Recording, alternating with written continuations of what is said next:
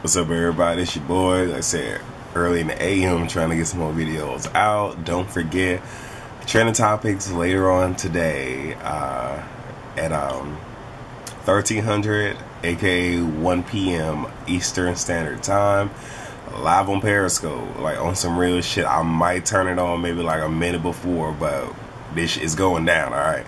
If y'all have any topics on some real shit, please send them to me. Just want to throw that out there. But we are here to discuss Black Ink Crew, Chicago. Yeah, my motherfucking city, y'all. Season 1, episode, I believe this is 3. So, go ahead and kind of move some of this stuff out of the way. So, Charmaine does not remember the night before. So, she was so fucking far gone. And I'm gonna just leave it at that, because I may end up talking about it again, and I'm starting to get to the point where, if you guys remember, when I was doing my Love and Hip Hops, how whenever I get to Kirk and Rashida, how I would just like skip over their shit. I'm getting to the point where I'm about to start skipping over Charmaine's shit, and possibly Dunn's, but mostly Charmaine's.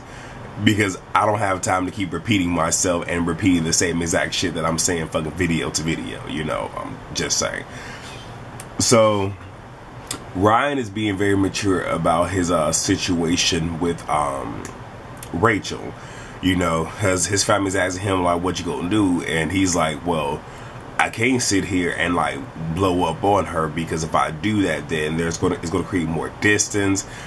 And then she could potentially make it more difficult for me to see my children. I'm like, this boy better say that shit.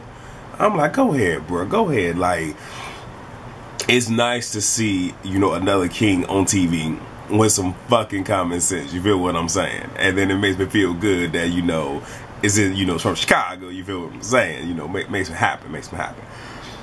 What else? And, you know, we see Ryan piecing together his childhood and kind of looking forward with what's going on with his, or what could happen with his children. And knowing that his mother was not fully in the picture, or more or less that she left. And that caused him to be angry, and he turned to the streets. And, you know, because of that anger, but it was him having a son that kind of made him want to do the right thing, and he doesn't want that for his children, more or less just that whole separation. And he doesn't want to be a geographical, you know, parent having to, you know, constantly travel state to state to see his children, which I totally understand. Like, I don't understand because I don't have kids, but I do understand what he's saying. Now, 4 is discussing that he has a show coming up. There's going to be some big record heads coming out to see. He's headlining this tour by himself. I'm not tour, but this show himself. Like, it's only him up there. And, you know, like I said, Ryan's happy, but he asks him, like, well, if it comes to you having to pick between tattooing and music, what would you do? And for some real shit, it's like, it's gonna be my music, because it's something that I always wanted to do. And Ryan's like, I wasn't expecting to hear that. And on some real shit, like, I kind of get that Ryan is being slightly selfish, but I do understand that, you know, Mag is his baby, and this is an extension of his family. More or less, this is his family that he's around all the time. So it's almost just like, okay, Rachel's about to leave. Now I'm about to have my brother over here leaving. You know, I can understand. You know, I just don't want, you know, if things go the way that they might go and Ford leaves, that, you know, he gets very, very selfish. You know, like, I don't want to dislike Ryan. Like, I actually like his character on here, and I'm loving the fact that just about everybody has a story. Like, it is, and I think Ryan had, like, his whole thing is, you know, like, for him, it's just telling his story. Everybody else is like the ratchetry. Him is like actually getting to know him and his story. I fucking love it. Go ahead, Ryan. We'll team Ryan over here. What else we got? Alright, so now Don does not remember what happened the night before. Okay. Don't remember the night before. And can I make one quick mention? Because I forgot to mention this earlier, because it's Charmaine. So she don't remember what the fuck she did with her shoes and shit. And you laying up on couch. But you won't see and talk shit about, oh, and this bitch wearing the same clothes. At least I went home and changed. Well, at least she you didn't lose none of her motherfucking clothes and shit. That's all I'm gonna say about that. I'm trying to sit here and shade the motherfucker. But they began to go at it, you know, and it's almost like they picked up from the night before. And Don's whole thing is, he's trying to say that Charmaine knew exactly who Ashley was in his life and all of that, and she's denied it. So he begins to get infuriated. And the one thing that I will say that I didn't like and I was very disgusted with is, you know, he began to come at her like she was a dude. I really didn't like that. You know what I'm saying? You know, like bowled up on her, all up in her face. Now, what I will say is, I think that Charmaine is used to those type of men, or has at least been in those situations, because she didn't back down. I mean, you know, she TTG, all right? She trained to go. I know women like that. I got women in my family like that that'll go toe to toe.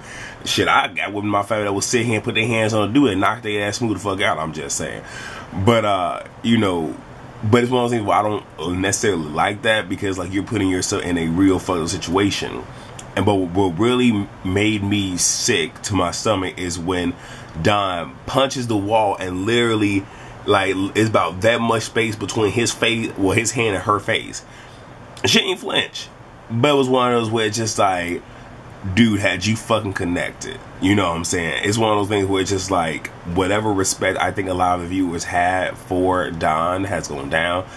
A lot of my respect is going down. Like, it's shit like that that I just can't get with. You feel what I'm saying? Now, what I will say is I did not like how Charmaine was egging the shit on, where it's just like, the man is pissed off. Let him walk away. And she added to it. I'm not going to blame everything on Don, because you can see he tries to walk away and she continues to reel him back in, whether it is by trying to keep the conversation going or even fucking following after him. So I definitely wasn't here for that.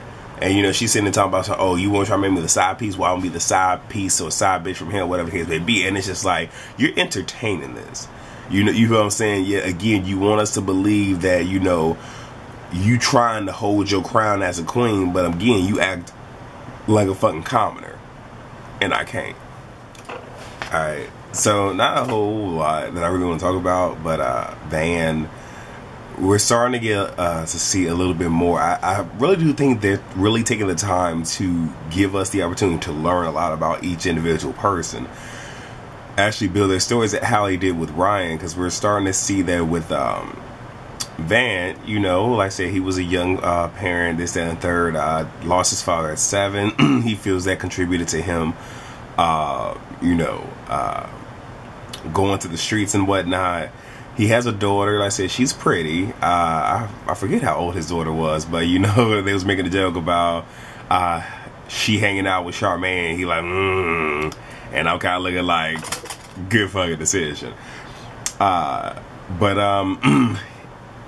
Yeah, he's facing a gun charge, and it's like, he even said that he's not afraid of prison, jail, whatever the fuck we're gonna call it, but he just doesn't want to be away from his daughter. And, you know, I can truly understand that. So, you know, like I said, I like that. I do. I want to see him, you know, body slam some more motherfucking people. I'm just saying. But, you know, it's nice to, you know, just kind of see, I guess we can say, the tender-hearted, you know, person. Because, you know, again, they say that, you know, like, his whole persona is the bodyguard. So it's nice to, you know, just kind of see, you know, I guess we can say, okay, I really shouldn't say warm and cuddly, but yeah, y'all know what the fuck I mean. What else? So, not Cat. 4 is in the studio. Boy's in the zone, in his element. I'm like, I man, like I said, he up in again. I'm gonna give it to him. And Charmaine and Kat walk in, and it's like they're kind of like playing into the song, but again, he's so focused that he doesn't hear them or see them until they actually get like this close to his face or whatever. And, you know, he and well, Kat, I'm sorry, she finds it to be very, very fucking sexy to see him in his element. So Charmaine is mad because you know how you hear songs where, you know, people say how it's a whole room of people, but it's just me and you. Like, that is what it was. It's just like both of them tuned out the rest of the world. Charmaine was so through, just like, she fucking left. But you know, they go in the studio. Well, actually, before they go in the booth and whatnot, and you know, chat it up. Four asks her on an official date. She agrees. Caught her off guard. Like I said, she leaking, soaking wet. And yeah, we're going to see where this goes. But you know, pretty much she is saying that anyone that she ever gets with, she tells them that, you know, once we go there, you know, I guess, how does she say it? Always like she's the girlfriend from hell, but not really. I don't know. I missed that part. It is what it is. Meh. Alright, so we have Don going back down memory lane. A friend of his comes in, someone who he used to play basketball with, comes in and then talking with him and him getting a tattoo. You know, he starts to go back down memory lane, you know, of how things used to be, and even gives us a little more insight into what happened with him. Because again, they briefly talked about everybody's story on the first episode. Now we're starting to get Don's story, and you know, long story short, he was partying, having a good time, acting crazy. One night, you know, his girl cheats on him, played his ass to the left. He's over intoxicated, goes to somebody else's dorm, and he flips out. He puts his hands on them. I guess to the extent he doesn't remember it happening, but he did. But he scared the fuck out of them, where they don't say shit to him anymore. I think he even got behind the wheels. So pretty much when he appeared in court, it was either, you know, take the guilty plea or your ass is going to jail. So pretty much he is, I guess we could say, a felon, convicted, whatever we want to say. And one thing about Chicago is, you got anything on your motherfucking record, it's hard to get a job. And you bet not have shit on your record dealing with children. You're done. You're done. You're done. Just, yeah. So, you know, he regrets a lot of that, and he was supposed to be, you know, the one in the family to bring him and his brother out the hood, and now it seems like the roles are reversed. But you can see that seeing his friend was very, very bittersweet. So I'm not gonna clown Don too much right now. There's enough time in other episodes to do that. Kat and Four pretty much having their date night. Four, you know, he was a little slick with the shit. You know, he ordered takeout, but he put some of the food on the stove to make it seem as if he was cooking. I'm like, all right. Kind of slick as shit, but you know, it is what it is. He's pushing up on Kat, and she's pretty much just saying that she doesn't want any serious relationship. She's only had 3, and all 3 has ended in a very bad way. And you know, her whole thing is, you know, she kind of hit him with, you know, one of them umbrella lines like, shit, what we got is good, let's just keep it where it's at. So we'll see what happens, but of course, you know, 4 isn't feeling the shutdown. And then we have Van. He's pretty much being told that he more than likely would have to serve for his gun charge. And pretty much what it was is he had been robbed at his previous tattoo shop. So he had a gun, of course, is unregistered, and he pulled up to I believe a club or whatever. Next thing he knows, there's a gun pointed at him, and I guess somebody asked him about what's in the car, and he even said, honestly, I have a pistol in my glove compartment. And seeing that's how he has like 2 previous charges, this is being blown out of proportion, and he's being told that he may have to serve at a minimum 3 years, at max 7, and if he serves 3, at least 18 months of that will be in prison. And it's really hitting him hard, you know, and you even see him break down in the confessional, which, you know, it's one of those where, you know, he's being very fucking vulnerable. And, you know, it's not just him going to jail, but it's knowing that if he goes to jail, he's not going to be there for his daughter, and that's at a minimum 18 months without her father. And you know, those 18 months can, you know, really wreak havoc. And, you know, it's one of those ways, like, it's nice to see, you know, him being transparent like that. And, you know, I really hope that he does not end up going to jail. Hopefully his attorney can work this shit out for him. Hopefully. Alright, right quick, if I could just do a plug it. If y'all have not tried motherfucking Bumblebee, motherfucking smoked salmon, okay, y'all need to get y'all some this shit. If y'all love y'all motherfucking smoked salmon, okay, this shit is fucking delicious. Okay.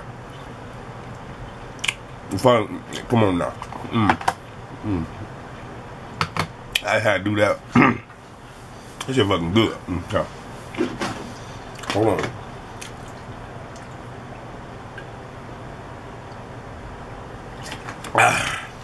Okay. Enough of me stuffing my face. Alright, so they're at Four's